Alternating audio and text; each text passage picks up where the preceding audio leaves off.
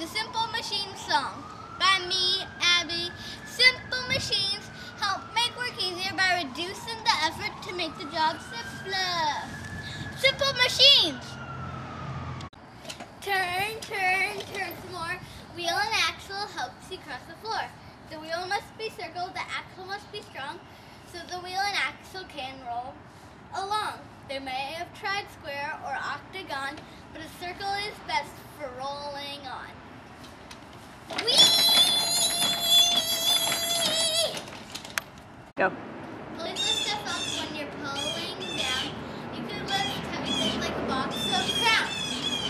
2 or more pulleys makes a box and tackle to lift or lower heavy things without as much as a crackle. I got the clementine, and now the clementine go bye-bye. Pulley. Pulley. Simple machines make work easier by reducing the effort to make the job simpler.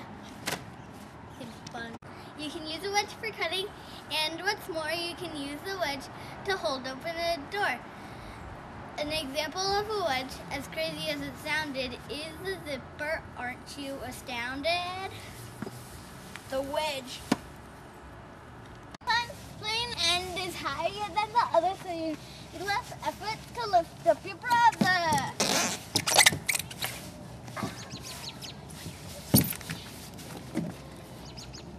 You move a greater distance with an inclined plane. The force is spread out, but the work stays the same. Simple machines make work easier by reducing the effort to make the job simpler. Levers lift and push, and that's one part, but it also depends on the fulcrum spot. If you put the fulcrum near the load, you have an easy time, but the distance grows. Screw, screw, what do you do? I hold stuff together and I never screw it up. I can also pierce, so then that's about enough.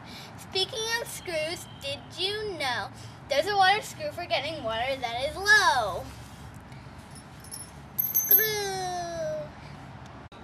So to sum it up, just so you know, simple machines together make other things go. So they're compound machines like a bike or a plow. Simple machines make them, and now you know how.